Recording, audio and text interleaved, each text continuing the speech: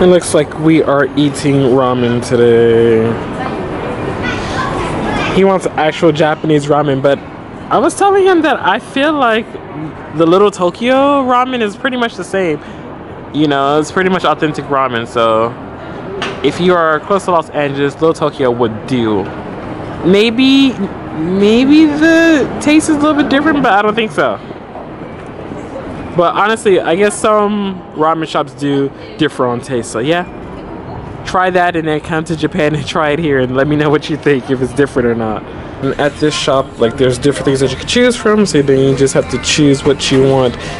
Dennis already ordered like some dumplings, or gyoza as he called them, dumplings, but I guess they'd be pretty much the same thing, like dumplings with like meat inside or so forth. He ordered 12 because we're gonna share it 6 and 6, but it's his first time eating it, so I'm actually like skeptical of if he'll like it or not. They have different things, alcohol. Oh, they do have soft drinks, but you can just add it to mine. Okay. And then they have different sets. They have Chinese soba, then they have like kind of shoyu soba, then they have ramen. Actually, I might get something different because I don't think they have any kind of spicy ramen here. No, nothing. Oh, yeah, none of these are spicy.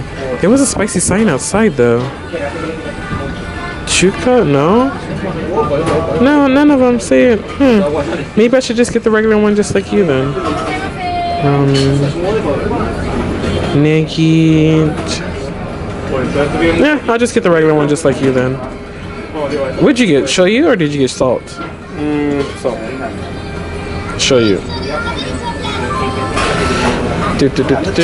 Nothing extra. And then what else? Oh, you wanted a drink, right? Let's go back to the top and drink. What is? Oh. Oh no, they do have melon soda. Okay. Then Hakken, then you pay here. This guy got melon soda. It was 150 yen. For 150 yen, that is really good. That's $1. I thought they were gonna give us like one of these glasses right here, but look at him. He got that huge thing. Good luck. So we got the same ramen, but his is a little bit different. Mine is shoyu, then his is salt. So his actually looks what? More whiter than mine. Yeah, compared to like mine's. Maybe because of the shoyu and the oil in it. But that's pretty much the only difference. I really wanted spicy ramen, but I didn't see it on the actual machine. But then again, it's actually hard to get spicy ramen in Japan because not too many Japanese people eat spicy stuff. But then there's always like the spices on the side that you can add, but they don't really do much for me. And now we're waiting for gyoza to come. And this guy is happy because this is his first time eating ramen inside of Japan. He thinks it's that much better with his melon soda. It's actually pretty funny because I've never seen anybody drink soda with the ramen, but I've never been to America either. Oh, hi, arigatou. And then gyoza. Look at it. And this is his first time trying it. Does it look good to you? It looks appealing. It looks appealing. Looking like a whole snack. But it's actually pretty funny because when I asked him to actually try the gyoza, you made a face like like no. And I was like, do you want to try it or not? So hopefully he likes it. And then you mix it. So you have that glass over there, and then you mix it with vinegar and like some kind of oil, which is in here in the back. So yeah, vinegar and some kind of oil. I don't know what. Oh wait, vinegar and shoyu. So yeah, that's back here. So we can do that like right now. Okay. If you want to do that. You want to demo me? Yeah, go ahead. Get the vinegar right there in the middle.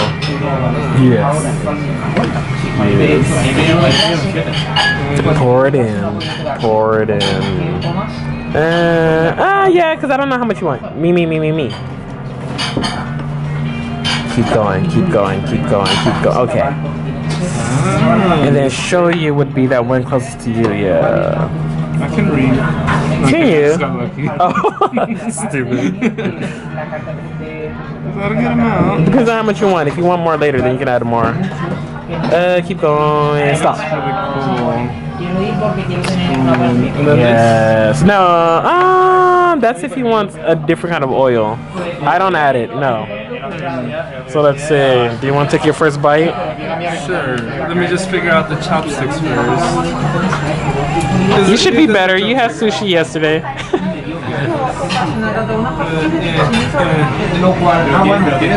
So I dip it, right? Yeah.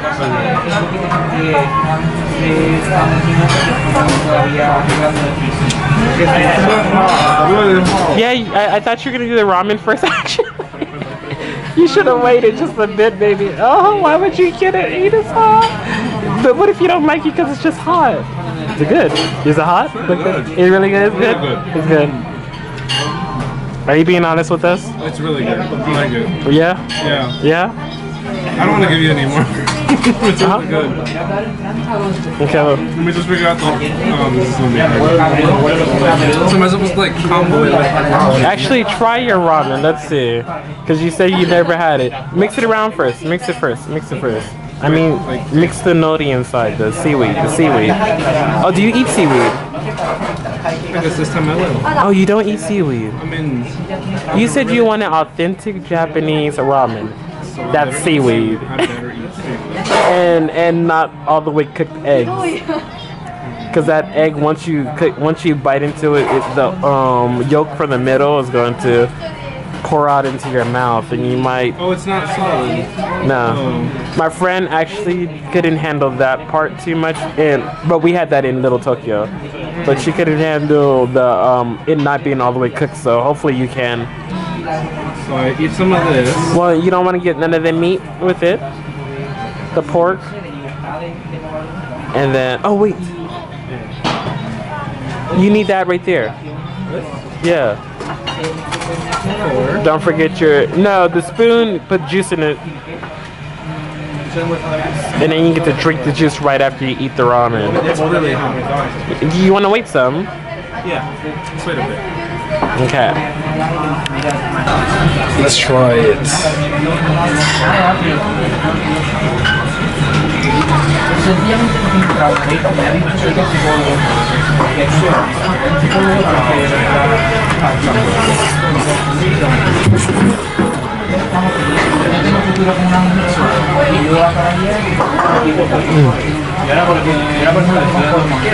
It's really good.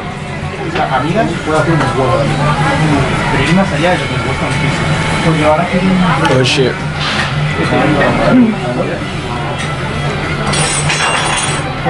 Let's say gyoza.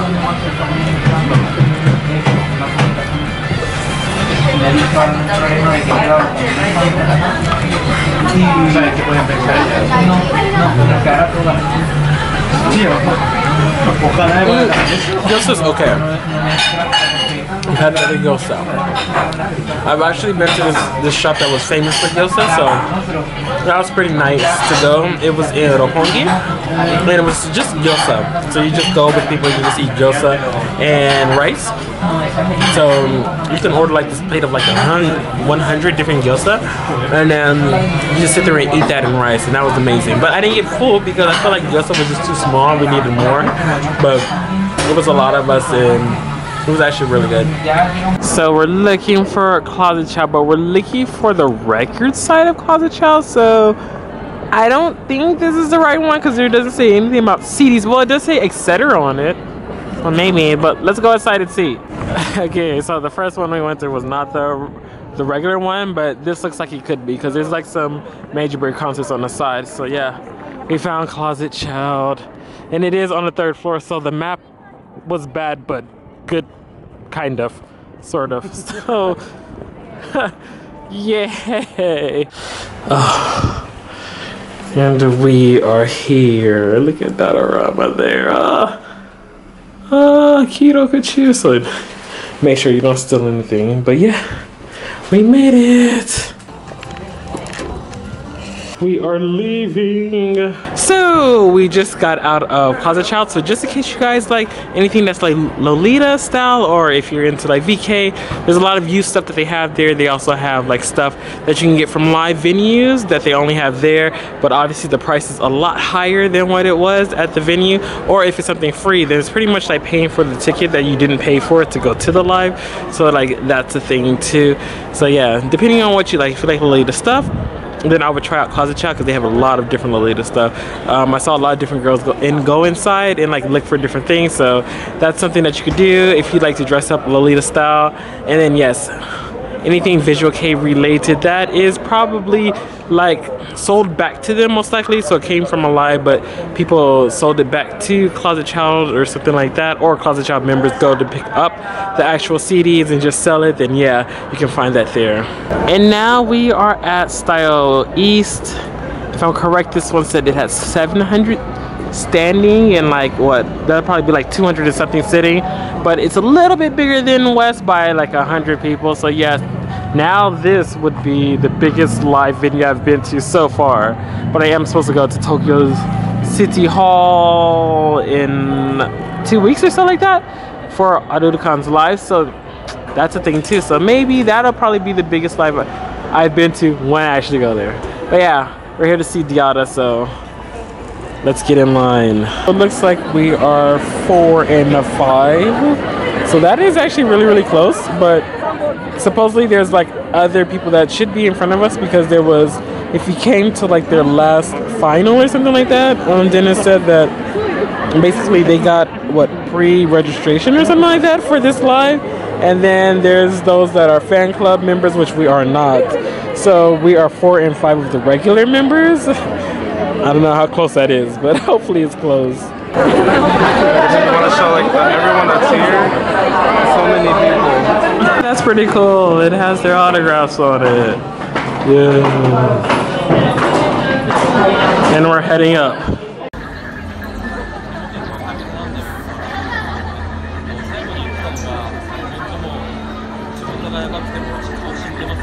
Hey guys, so we recently went to go see Diaura live. The live was called, what, Temptation to Transgate. It was on the 21st of January this year, 2018, and it was at Sataya O East. If I am correct, he said that was the first time they actually played at Sataya O East, so that was pretty cool. So I was kind of hoping that they would record it, but I mean, like, I didn't know that was their first time until we actually got there, and he was talking during the MC.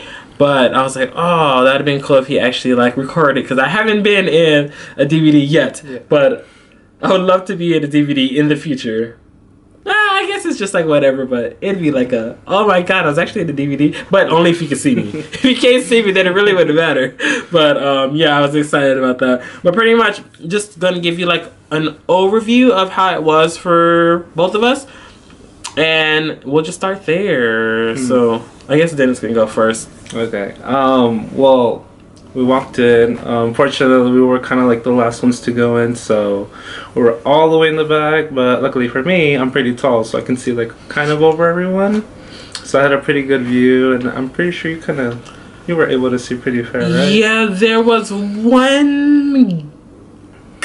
some guy or girl that was in front of me, kind of, but like I could still see everything. But that person had blonde hair, and I was like, okay. But like during the dancing, when they like go side to side, I don't know how, but he or that person ended up like all the way over here, and I was like, okay, well then, like, but I mean, it wasn't really a problem at all. But then after that, there was pretty much nothing blocking my view. Yeah, the stage was pretty high up, so we were still be able to see them. And then when they came out, oh my god, we lost it. But Sataya East and Sataya West, it's 600, 700 people, but since it's all standing and the stage is not too far from where you are, kind of, because it's just like 600, 700 people, but it's kind of like squished in, and it's just like long. So like, honestly, you could really see the stage. Huge venue, but it's still like big, especially for Visual K bands, because a lot of them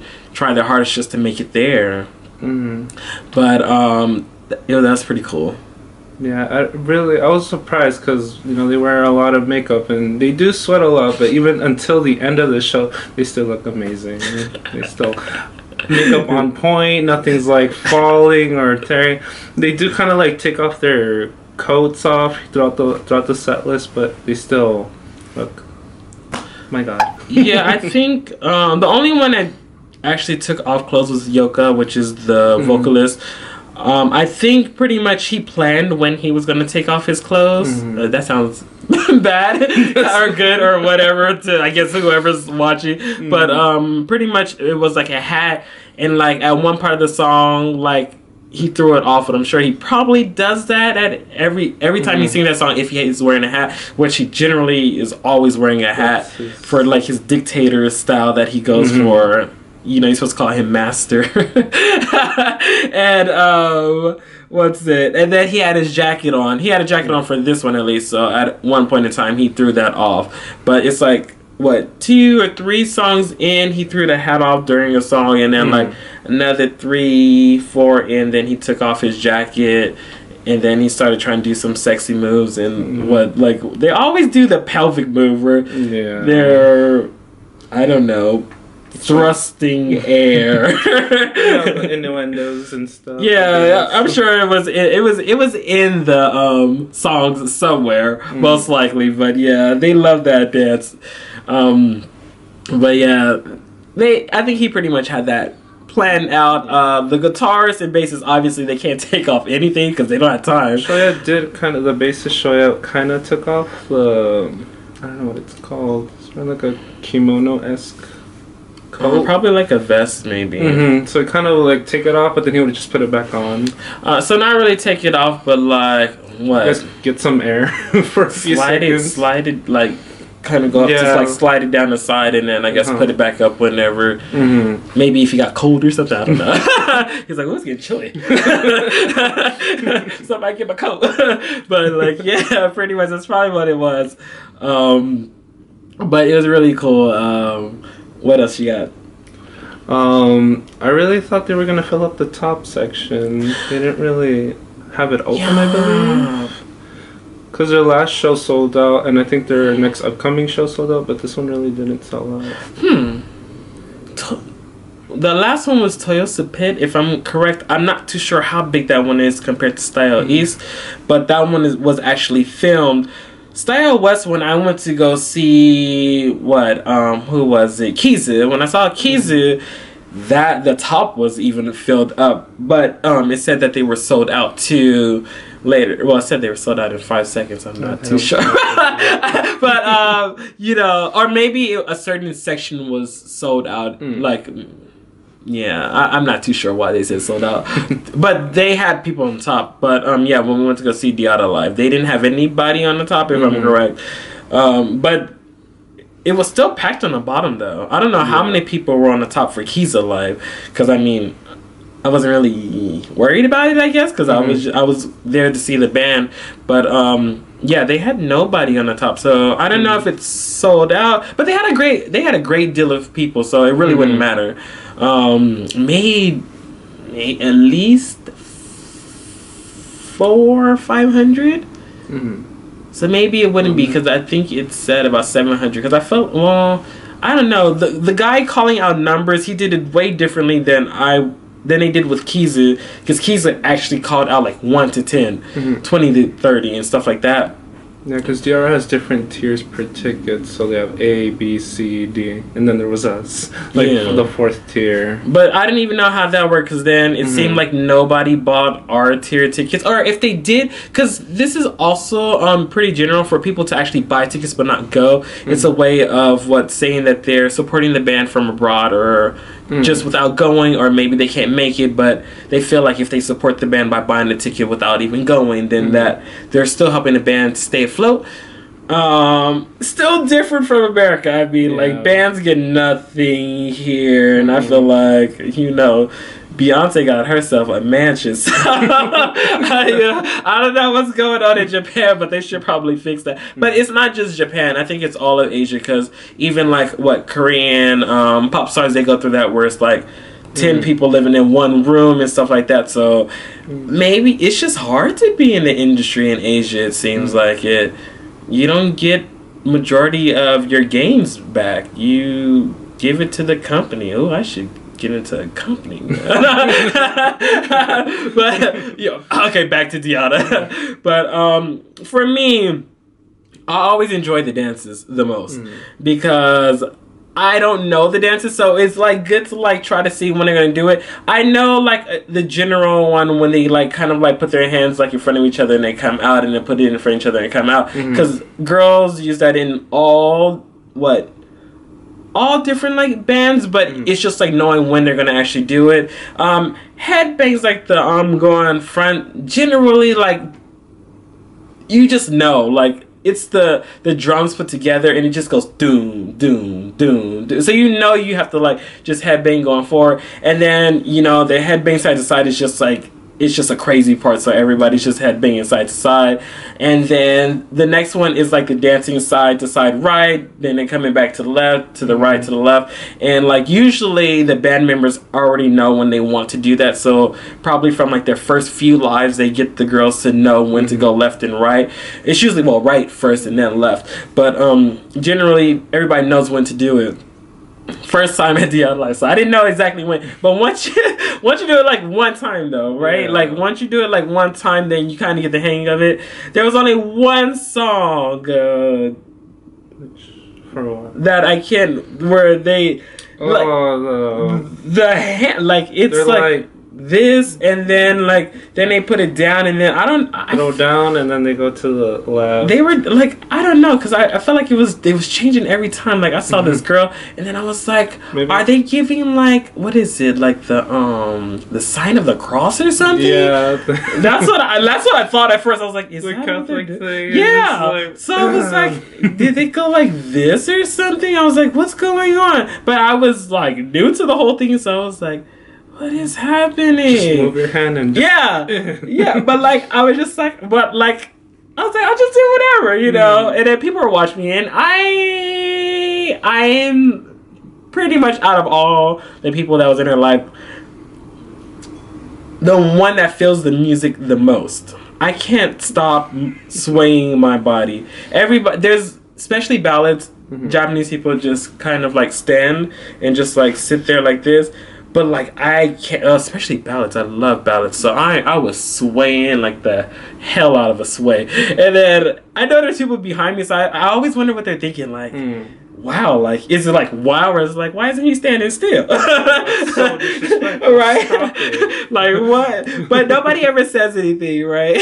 So it's cool. But I think that's usually like my favorite part of the lives is the dancing, because I don't really know the dances or whatever, and it's pretty cool that they're doing stuff instead of staying there, because sometimes I guess you don't know what to do with your arms and stuff. Well, in America it's very like, you just do whatever, you just feel whatever. But over here it's very coordinated, so that's what I really liked. Everyone's just like going together. Looks like a little army of fans, and then he's the dictator. I won't say it's coordinated all the way, because still they don't know. Like some people, like if you miss when you start the hand movement, or if somebody goes like starts to the left, to the right, sometimes that's off. He is pretty much right, where majority of it is coordinated, where they do, I guess they know to do the right first and then the left. But if you miss that first, whatever Fritsuke starting, then you're pretty much like off, because now you're going like this, but the other girl's going like this kind of thing. You know, the only other one is like, oh yeah, I mean everything's about rhythm, and I'm not gonna lie, a lot of people did not have the rhythm. Like there was some people like fist pumping at the wrong time, and I was like, oh, okay, you know, that you was. I did it like one time where you guys were doing this, and I was like, oh. I saw it. No, hold up, it wasn't once. I was like, okay, whatever, because like it was a learning experience anyway. We're both learning. Okay. Both learning.